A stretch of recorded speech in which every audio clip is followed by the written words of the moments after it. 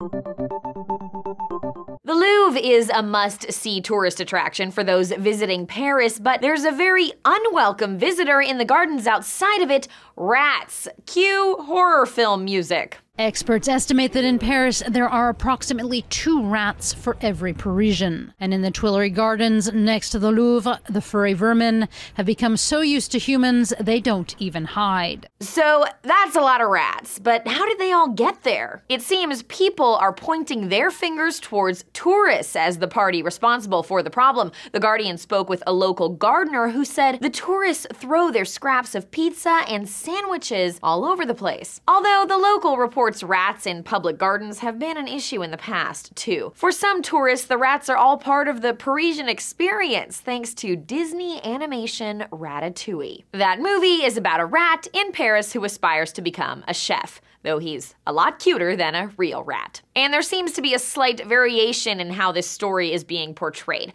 American outlets are often using the word infestation in headlines. Rats, they're having problems with a major infestation. But headlines from overseas are a bit more generous. While the word infestation is used in the articles, the headlines say things like rampage and overrun.